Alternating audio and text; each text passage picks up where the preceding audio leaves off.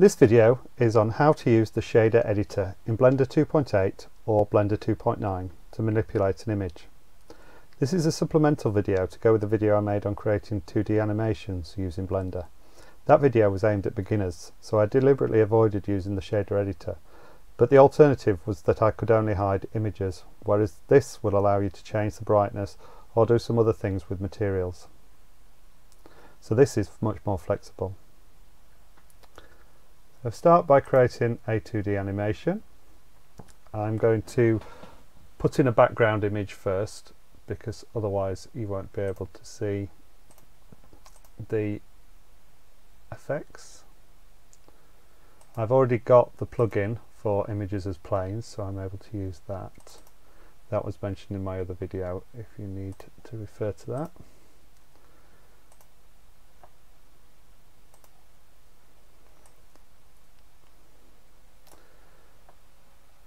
And now I can add the image that I'm going to be using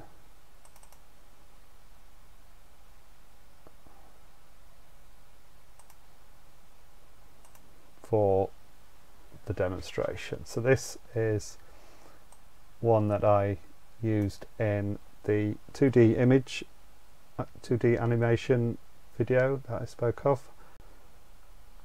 So first, what I wanted to do is manipulate the alpha value so that you make the image go from transparent to fully opaque and various values in between.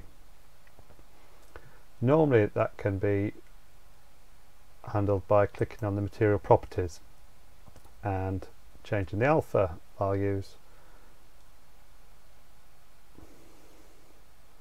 which is here. However, you'll see that this alpha, when you import an image, refers to the image file, and the reason for this is because this has got transparency. I'm looking at the wrong image here. I was expecting a PNG file, so that's fine. So this PNG file has got transparency included in it. Without that alpha in there, then there would be a black background on this image. So to do this, I'm going to open the shader. So I'm going to just change this window that's down here to the shader editor, and I'm going to pull that up here so you can see the both, and you just zoom in there.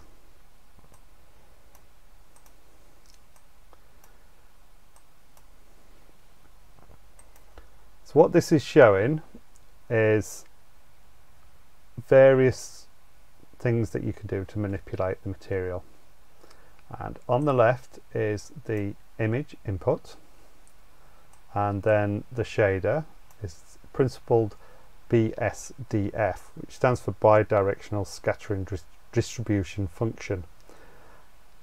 All you need to know really is that this is at this level is that this is the shader, and this is going to handle the merging of the colours and the alpha values and things like that. And then it goes to an output, which is here is the material output, and everything travels from left to right. So if it comes out of the right hand side of the input, it goes in the left hand side of there, and then out to the right and into there.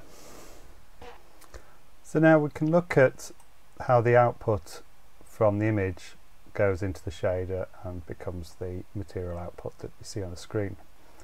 The colour goes into base colour. Now if this was just a solid colour and not an image, then that would just be one colour, but in the case of an image, this is a colour representing each of the pixels and how they should be coloured. And then the alpha is the amount of transparency. So for most of the image that you can see, that would have an alpha value of 1, and for the transparent background that has an alpha value of 0. We can see that by deleting this line here. If you press Control and then right mouse button drag to cut that, you see the background has gone black, and we can actually manipulate the alpha now using the normal alpha variable in the shader, but as you see, when we increase it, this background is black, and obviously we don't want that, so we need that alpha to come from the image. But what this allows us to do is allows us to put in other boxes that will manipulate this value and give us the values we want. And what we want to do is to combine this alpha value with another value so that it hides the background, but then we can vary the alpha value of the image. Do that using a converter. So you go to add converter, in this case use the math converter. If you drop it down here, then you have to rewire the connections manually. But if you hover it over the line you wanted to change, that line's turned white and it's going to modify that for you. It defaults to the add, but we actually want multiply, so we'll just change that to multiply first. And what you can see, there's two inputs. One is from the alpha, the other one it can either be used as an input or it's got a value here, and the value is 0.5. So what it's doing is taking the alpha value from the image, multiplying it by 0.5 and then outputting it to the alpha. So if we change this value to 0, the image goes completely transparent. And if you change it to 1, it becomes completely opaque. And in between you get the different values. And the good thing about this is that this can be used in keyframes. So if we bring up our timeline here, we can take this value and insert a keyframe. You see it's put in a keyframe there with a value of 0. Just expand that, you can see the value of 0 there.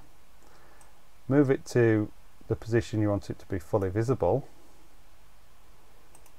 Change that value to 1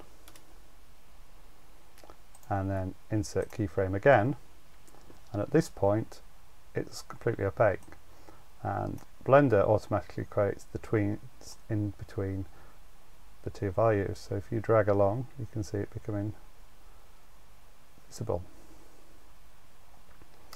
And move further along, insert a keyframe.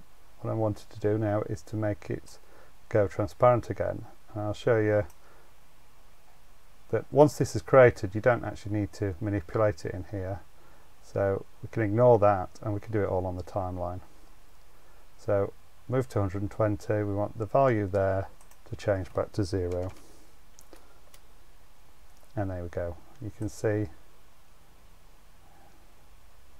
goes, and as the transparency, the alpha value multiplication value increases to 1, it becomes fully opaque, and then as it decreases back to 0 it becomes fully transparent, which is what I wanted to achieve in the previous video, but to keep it simple I just used a different technique to disable it from the render.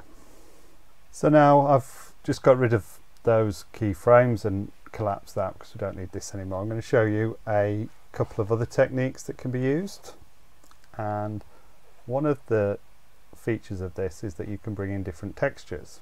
So if we click on add and texture, you'll see there's various different kinds of textures such as bricks, checkerboard, sky, wave. So I'm going to just choose the checker texture because this is quite an obvious one. It's a checkerboard or a chessboard style texture with light and dark coloured squares, and we use the colour output of that as the input to the multiplier. So instead of having that value manually dialed in there, we just take that from this checker texture instead, and what it's doing is creating a map of areas that are visible and areas that aren't.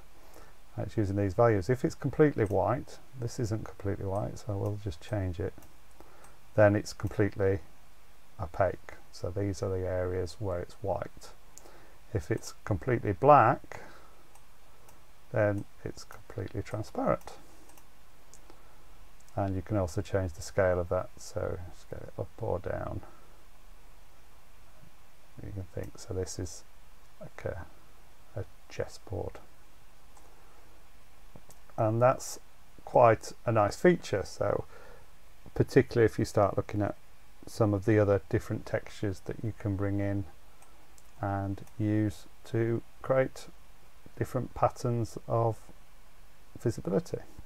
Continue that same theme, but look at something perhaps a little bit more useful, or certainly you've got a lot more control of it, is that we can replace this with an image. So I'm just going to get rid of that one. Go back to our image. This is an image I've created in GIMP, which is to represent bullet holes, as though a machine gun has hit the plane, say. And it's got a white background and black bullet holes. And we can pull this into the Blender as an alternative to the texture. So add texture and image texture, and then open the image.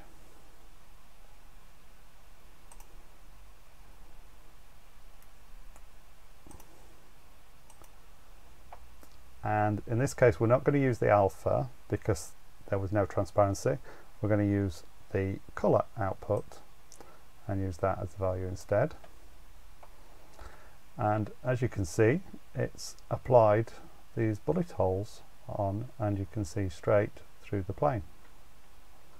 So this works by the color values of the background, which was white, as being a 1 value, and the black being a 0, and that gets applied there. And if we just render, we can render the image, and you can see that you can actually just see straight through, and it's actually the image that's behind it that's showing through. So this tutorial has only really scratched the surface of what could be done using the shader editor. The shader editor is commonly used to apply different textures to a material, or various other different transformations that you can use. Hopefully this video has been useful. The shader editor is a powerful tool, and it's useful to know about it. Please give this video a thumbs up and share if you think it might be useful for others. I've also created some other videos on Blender which you may find useful. These include some making 3D objects, as well as the 2D animation video I spoke about, so you may want to take a look at those as well. Thanks for watching.